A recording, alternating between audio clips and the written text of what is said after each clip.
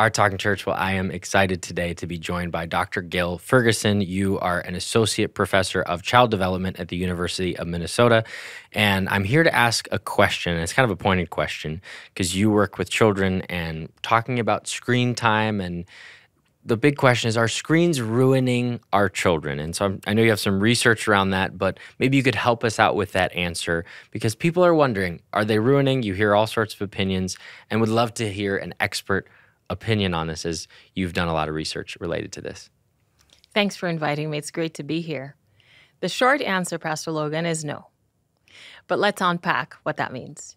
One thing is to just look at screen time. But in addition to how much time kids are spending, it's what are they doing on there? What's the content? Who are they doing it with? Why? All of these things. And what is their developmental stage, their age? All those things make a difference. So I can share with you two recent large research studies. So these are meta-analyses that collate data from lots of different empirical studies globally and put them together to see what the data are telling us from the overall combined results. So the first by Dr. Chao Li, it is a 2020 paper looking at screen time, so the amount of time they're spending, how it's related to various physical outcomes for young children. So this meta-analysis included infants, toddlers, and preschoolers. And what they found was that excessive screen time, so using more than an hour a day, which is the World Health Organization standard, was related to unhealthy eating, obesity, overweight, some aggressive behavior, and then sleeping too little. And so for young children, we know there are these negative associations. But why? For us to understand it, we have to look at what are they missing when they're just on screens, especially if it's passive screen consumption, right? So they're missing out on time with parents and caregivers, right? So talking, you've got language development, social skills don't get to be developed if you're on screens. Also, they're not moving around. So they're not getting physical activity. And therefore, you can see how it would be related to overweight. Now, when we look at older children, the next study by Dr. Sherry Madigan is also a 2020 study, another meta-analysis of global studies. This is for children up to 12 years old, had a little more nuance. And so what they found is that the quantity of screen time was related to language development. The more time on screens, the worse the language development. However, quality mattered in the opposite direction. So if it was educational programming or if parents were co-viewing, meaning watching the media, using the games with them, talking, enjoying the time together, those two things were related to better language development. So you see the nuance where quality actually seems to matter more than quantity. And I'd love for people listening to take that away. It's not just about the time. Yeah, and it's interesting. You talk about the factors in the young children that it's not necessarily the screens that are quote unquote ruining. It's what they're missing out on, right? It's the time that they need to explore these other things. They need to learn how to communicate. I think a question that maybe people would be asking as they're listening to this, or maybe parents, well, what is quality media? How do you know the difference between something that is just filling time and something that actually is that quality? Because I'm sure every parent and every children's worker, everyone who works with teenagers, youth, if they're a children's pastor, they say, well, we want to give quality or at least know what it is so that we can make sure that we're limiting the time of others and making sure that that's more. It's a great question. So there are a few ways to think about quality. One is, are they learning something? So is it educational in one way or another? Are they building skills? These could be soft skills like social skills or emotional skills, but it could also be educational skills, academic skills. That's one aspect of quality. Another aspect of quality would be the absence of themes that are too mature or that are negative. So violent content, sexual content, explicit content, that you really want to limit those. I think of an organization, Common Sense Media, where they actually review children's media, movies, shows, books, and so on, and video games on several indices. And they will have violence and they will have mature content. They'll also have educational. They'll also have diverse representations. And so there are many of these things that help you to assess quality. One thing that I'll say for this audience is, what are the messages that are being given as it regards your values? Okay. Are are the messages that are coming through that media supporting the values that you want your child to be learning as it regards faith, or are they in opposition? And how can you talk about that with your child to expose them to all the belief systems in the world, to explain why we have the belief system that we have? Right, right. No, it's very true. And when you think about education, are there things that come to mind of okay, obviously you mentioned the common sense media that you can look at, but are there things that come to mind when you say these are things that I would recommend for places that you could go, or types of content? Obviously, in the church world, there's scriptural things like Bible app for kids and other things that we would encourage them. But from an actual educational standpoint, sometimes the church can do that, but they still need to learn it elsewhere as well. Absolutely. PBS Kids is a great app. They have programming on television, but also they have apps and games, which is always going to be high quality in terms of focusing on social and emotional development, and also the absence of those more mature features and violent content. And so that's always a great go-to. It's free, and therefore it's not going to cause anybody any hardship. And so I'd definitely recommend that. Now, you mentioned Bible apps, and that is a great way for kids to engage with the Bible and to learn some of those truths. And we'll talk in a little bit about the age recommendations. So even for an infant, a Bible app is not going to benefit them in the same way that interacting with parents would, or for a toddler. So we even keep the developmental recommendations in mind, even when we're thinking about Christian media. Well, what's so interesting to me is the irony of all of it that you're alluding to is it's actually not solving what many parents or many teachers or kids workers are trying to solve. Is they're almost trying to give the kid something that will occupy them so that they don't have to worry about them. And I don't think many times it's malicious intent, but it's, again, can you watch this so I don't have to worry about you? But that isn't what the research shows is actually beneficial for the children. Right. So I guess as I think about that, I think that the same can be true for adults as well. And I'd love to know maybe a Absolutely. parallel of what you see. Last night, I went to a movie with my brother and two of my cousins, right? We had time. We had conversation after the movie. We talked about it. We thought it was a good movie.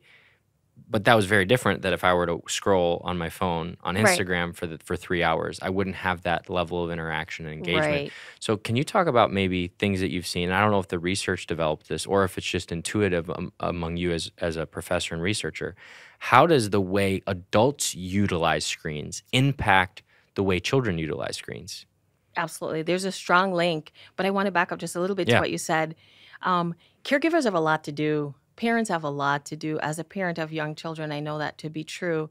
And there's some real benefits of screens we should not overlook here. So entertainment is a valid thing to do. It's great to do it together for all the reasons we're talking about. So I don't want to throw shade on parents. There are times when we have other things to do. In those times, choose high quality programming that you've reviewed in advance and you've got your shows. I have some PBS shows that are good for that. Just make sure that you've done that in advance. But you're absolutely right that our media use influences our children's. And so, yes, there is a link there. So one way to think about it is modeling. And so our children see how much we have our phone in our hands. And so they learn, oh, there's something really important about that device. I need to have one, so I need to be using it as much. Also, it kind of takes time away from interacting with them. And so if we are on our phones too much, we're not meeting their emotional needs and their social needs. And so they're actually going to manifest that in how they're behaving. And so it might actually lead to a cycle of bad behavior because they're trying to get our attention, which they should have in the first place. So I think both of those things could be going on, just the modeling, but also the sort of cycle could start up. Right. One of the things has been talked about in the news is video games and the effect on children, particularly violent video games. Right. But even all types. There's obviously stories. Some are less mature. Others are more mature. Is there anything in research that has any valid findings that have happened in those things. I mean, again, as maybe a youth pastor is listening and they say, "Oh, well, parents will come to me and say, "What Right. do you let your kid play this game?" And they go, "Well, I do, but you shouldn't." How has that been maybe, or what has been some of the research uncovered there that, of course, everyone needs to consider for themselves? But the thing about research is you try to have it be as least biased as possible. And so I don't know if there's been things that you've seen in the child development research related to these things that maybe could resource those who are listening. Absolutely. Aggression is one of those areas that has been a long interest, actually, even starting from TV days, way before video games. And there is some research of Albert Bandura, who had this research on Bobo dolls. And this is something that I've shared with volunteers in River Valley Kids Ministry, where children came into this experiment and they got to see real adults sort of being violent towards a doll, a blow-up doll that would kind of fall down and come back up.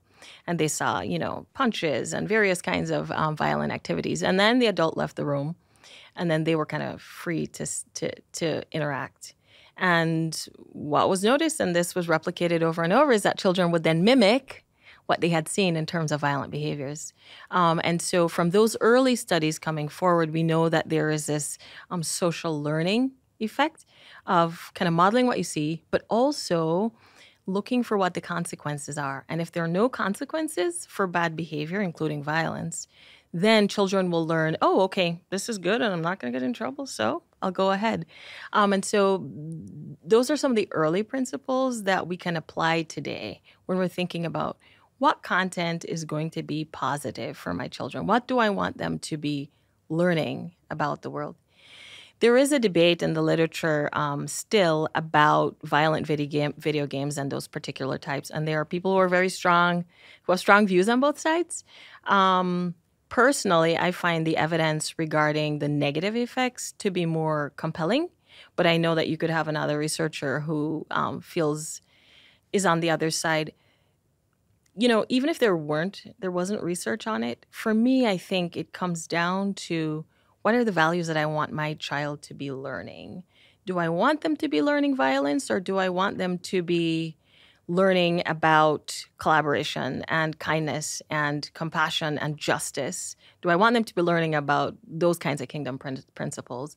So that's where I'd prefer to spend the time. However, to get along with peers and for things that you can tolerate, if you're present and you do some of that co-viewing with them and you're teaching them media literacy, then that would be the best way in which to start engaging in that, so that when they're hanging out with their friends and you're not there, they already know what your beliefs about are this and how they're to handle this, and that they're not to go out and do those things. So I think it's doing all of those together. On one side, there's a kind of a math equation that you talk about a little bit that is not perfect, one size fits all for everyone, but some guidelines that obviously the Association of Pediatrics, I think you said, shared. On the other side of that, what are things that parents and children's workers can be looking for that are not quantitative, but more qualitative responses to say, right, this is something that maybe I'm seeing these children that are starting to be influenced by this in a negative way. Maybe it's a parent and you say, for some, they play a violent video game, it doesn't really affect their behavior. Yeah. For others, they start to see that aggression. Maybe it's, again, explicit content that they're seeing that it's affecting how they are. Or maybe things that they're watching online to where they actually start changing and almost acting like a different person. They're maybe being more reserved. Again, I'm sharing a few examples that are just off the top of my head, but I don't know if there's things that you've seen in just child development that where parents and those who work with children can be aware of that maybe it's time for us to have a conversation about this, or maybe it's time to review the amount. Because for some kids, maybe even an hour is too much. For others, maybe it's not affecting them as strongly. But are there indicators that you can start to see in children or even in young adolescents that are things where us as adults, they should almost be yellow flags or even red flags for us that we should do something about it? I really appreciate your sensitivity to the individual development. And I think you're absolutely right that caregivers, parents, volunteers should pay attention. So get to know these children. who are in your care if you're a volunteer. And if you're a parent, obviously, you know that. And so pay attention to how they behave after a session of media time. So let's say they've been playing games or they've been watching a show. Afterwards, is there sort of addictive-like behavior where it's hard to put the screen down? Is there a tantrum that's happening afterwards?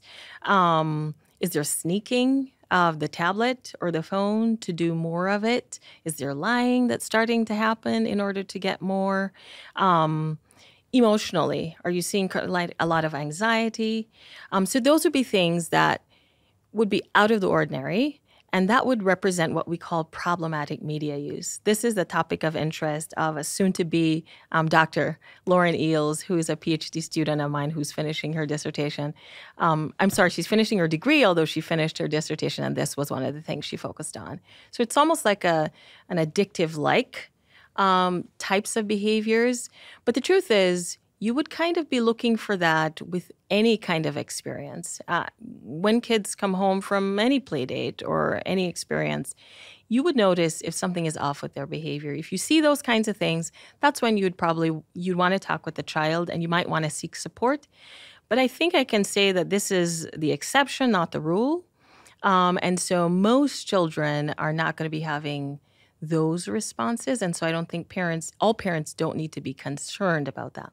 But if you have a more sensitive child, or because of an experience that they've recently had, you might want to shift their media content, or provide them more support, more co-viewing around that.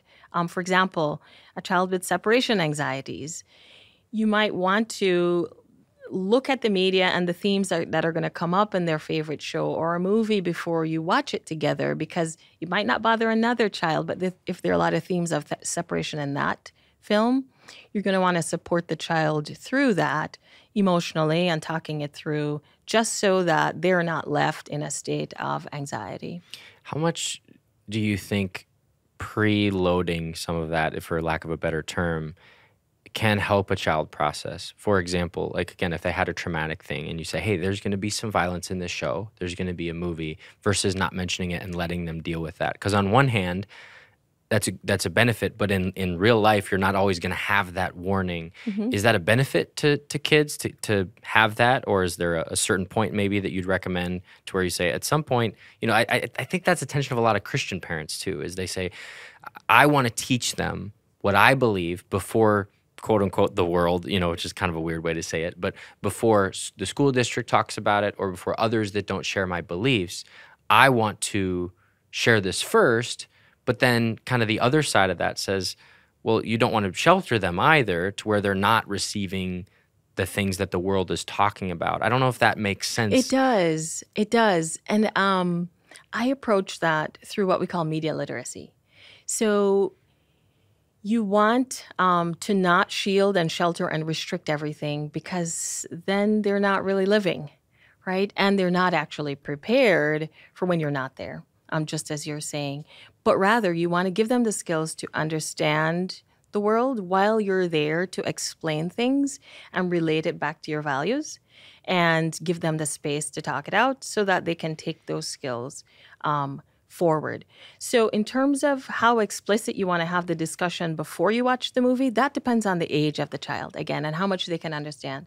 So with a 5-year-old, you might not do as much of that, right? You will want to be doing a lot of co-viewing in general, so you know what their understanding and what their tolerance is, and then you select media and watch it with them and talk about it.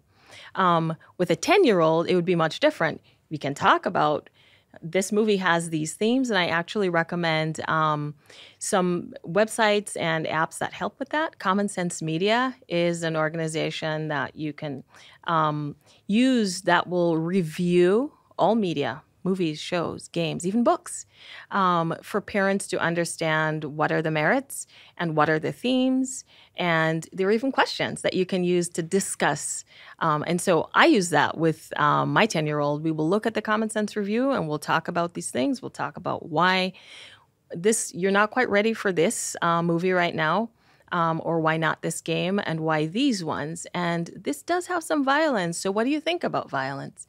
And I'll hear what he's thinking about it to judge that he's ready, you know? And it's funny. My son will say, yes, I know there's going to be some violence. I'm not going to go out and do it. I've shown you that. I've learned that already. And I know it's not an appropriate response in these situations.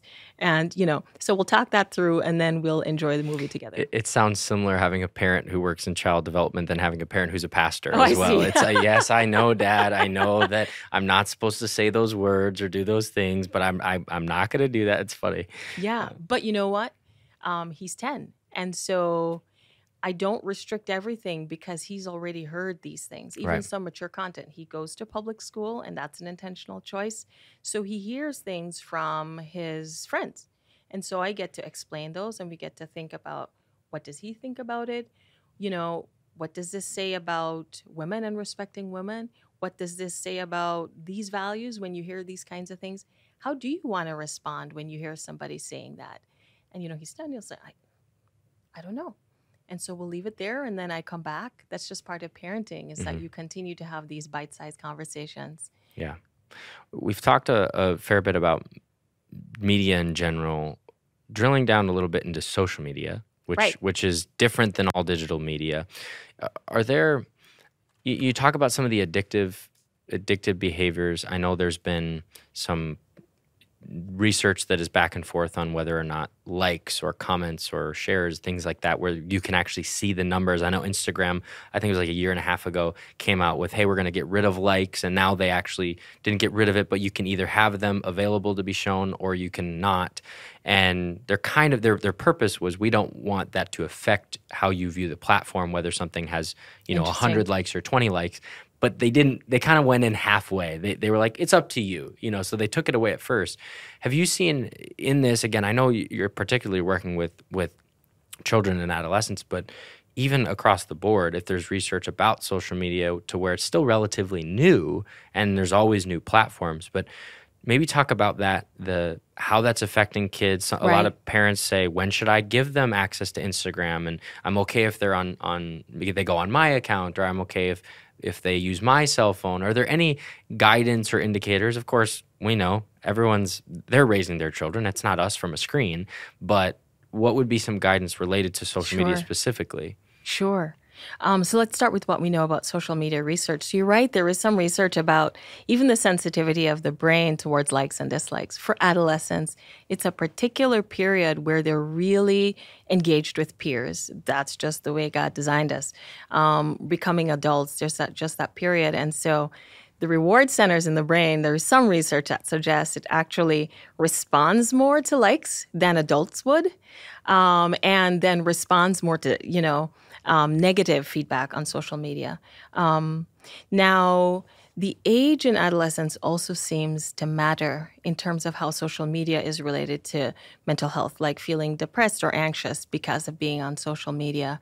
And the gender also seems to matter.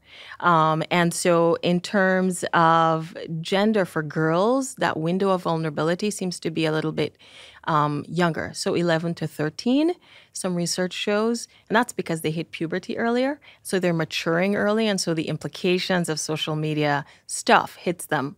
Whereas for boys, it's more 14 to 15 is that window of vulnerability in terms of the link between social media and their mental health. So that's one thing. But then at 19 years old, at the end of adolescence, when they're kind of leaving home and there's a lot of transition in life at that time, it also becomes another period of vulnerability. So kind of gender and age do matter, but overall, there aren't very strong associations between social media and well-being. It's still sort of inconclusive and weak, which is kind of a good thing because it means there's a lot of opportunity to support young people. I think what you want to make sure is that they're not living their whole lives on social media. Too much and too little are both problems, right? If your whole life is there, you're not responding to anyone, you have no real life relationships, that's an issue. But if you're totally disconnected and parents are banning all social media, that's also not great because 21st century teenagers need to be connected in real life and online. So it leads me back to media literacy in terms of what I'd recommend. So You want your teenagers to understand what are positive aspects of friendships and relating. What are the kinds of things that build up your friendships? What are positive behaviors? What are things that you shouldn't accept from people? What does discrimination? What is bullying? How to not be a part of that, but then also how to not be a bystander, how to be an upstander when you see these things happening. So I think all of those things that we'd have to talk about for face-to-face relating just now have to be applied. Mm-hmm. When thinking about the people who are listening, who many of them, I would say almost all, have a very vested interest in children growing up to be functioning members of society, adding value to their churches, adding value to their community. Are there things in the research that you'd say, this is something that I would love to share? Maybe it was on the topic that we discussed. Maybe we haven't discussed it yet, but I know there's probably, you could go a bunch of different routes, but I wanted to make sure if you felt, no, these are a couple topics that I'd love to address before we ended, because we don't get to have this conversation with people every day, and having an expert on here is very helpful. Yeah, the one thing I would say is I'd love to say a little bit more about media literacy. I've mentioned that term. Yeah.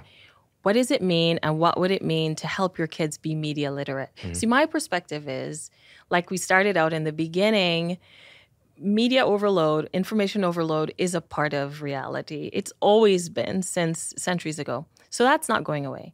So instead of trying to kind of shut that down, we just need to teach kids to decipher what's happening and to swim in the current, right, in a way that they can navigate. And so here are some of the questions that you can use when talking about any media. Commercials, Super Bowl just happened. Lots of commercials, lots of messages in those media to talk about. You want to, who made this media? Who made this game? Who made this commercial? Who made this show? Why did they make it, right? For marketing, that's really helpful. When you look at a commercial, they're trying to get your money. It's really important to get kids to understand when marketing is involved, what's missing in the messages coming through, whether this is kids media or, a commercial. How do I know it's true? So helping them to evaluate the source and whether it's reputable is also important, especially in this era of AI and misinformation through AI. How do they know that it's true? And so helping them with that. And then finally, who's going to benefit from this media? Right? Ultimately, who is and who might be harmed from this media? When we think about marginalization and inequity, sometimes there are real people harmed that you might not think about without interrogating that. Once you teach your kids and teenagers to ask these questions, they become much better consumers. Another one for believers could be, how do these messages align with what I believe, right? And so are there pieces of this that I want to hold on to and other pieces that I don't? So let's engage as thinkers, and it's very compatible with kind of bringing our faith into who we are and into kind of how we are people in the world. Well, it's so impactful to ask these questions. And again, being a professional question asker, I've found the importance of that. And I think that it's so often we see the media, at least the polarizing media, not, again, we're talking about not all media is bad media, but the polarizing media is not asking us questions. They're telling us what to think. And I think you see that with parents as well that are well-meaning, but even as a pastor, kind of putting on the pastor hat, you can't convince your children to follow Jesus. That's not going to stick, right? Yeah. You need to ask them, well, what are you learning? What are you seeing? What has been your experience with the church? And you see a lot of people that their faith was never their own. It was their parents' faith. Mm-hmm. And they just kind of put on on Sundays or whatever, whenever they put on their church outfit, and then they took it off and they went to school and they lived in that. How important do you think that is to ask the questions and then teach in the midst of those questions versus saying, hey, this is what we do as a member of our family, or this is what we do in response to that commercial, or we don't say that? Because that's, of course, teaching, but it's not self-discovery. And from my view in ministry, a revelation and self-discovery is much more powerful in your life than someone else telling you. I'm sure the same is probably true in development as well. Absolutely. You said it so well. In this area of media, there's something called parental mediation. That basically means how do you, as a parent, help the child work through what they're seeing in media? And one approach is kind of, the shut it down. And another is to kind of be there, doing it together, talking about it as it comes up. And the latter, that approach of being there, it's called, instructive mediation. It's doing it in the moment, is much more effective in terms of developing this media literacy and helping the child develop in their savviness. So I'm really glad to hear you talk about the ministry perspective, because from the child development and media perspective, it's the same. Now, is there a place for stating your family values, written out on a set of values or stating that? Yeah, I think so. But we have to realize that's not the end all and be all, because that's not integrated into real life. And children can't apply abstract principles to real situations easily. Young children can't do it because they're not thinking abstractly until adolescence. But even with adolescence, there's so many things going on emotionally and with hormones that they're not easily going to be able to take that principle and apply it in that situation. And so as parents, as adults, as youth leaders, as volunteers, we get that opportunity, right? Because we're not dealing with all those hormones at the moment. So we can help them to apply those principles and process things in the moment. And that becomes much richer in terms of learning opportunities. Yeah, I find that adults, and myself included, I think we even assume other adults are much better at tying those things together. And I think that we need to be more clear and communicate, hey, this is how this works together. I think as a pastor, many pastors preaching say, look, here's a point in scripture. To us, it's intuitive because it's our whole life, right? Mm. We know the Bible, we know ministry, that's our job, right? But it still is helpful to say, look at how this connects. And then to ask people, I think pastors could probably ask more questions in their sermons. They could ask more questions in their ministries, because to me, sometimes those are the moments where if you don't have the answer to that question, you say, maybe I need to have the answer to that. And it starts that external process or maybe an internal process that says, of course, there are things that the Bible teaches that are true that we're not saying, well, what do you think? Was Jesus God or not? It's right. Like we believe that, but there are other things to say, have you processed this that I think could be helpful, whether you're 4 years old or, 40 years old? I think you're right. And I think that's part of humility, right? That we don't always have the answers. We aren't perfect at doing this, whether you're a pastor or a parent. And I think sometimes parents might be afraid, maybe pastors too, you tell me, that they're not going to have the right answer. Right. And that they're going to look foolish or they're going to look unprepared. But you know what happens? You just look human. If you can have that humility and engage in this discussion with your children, and it applies to discussing all kinds of difficult topics, violence, racism, media.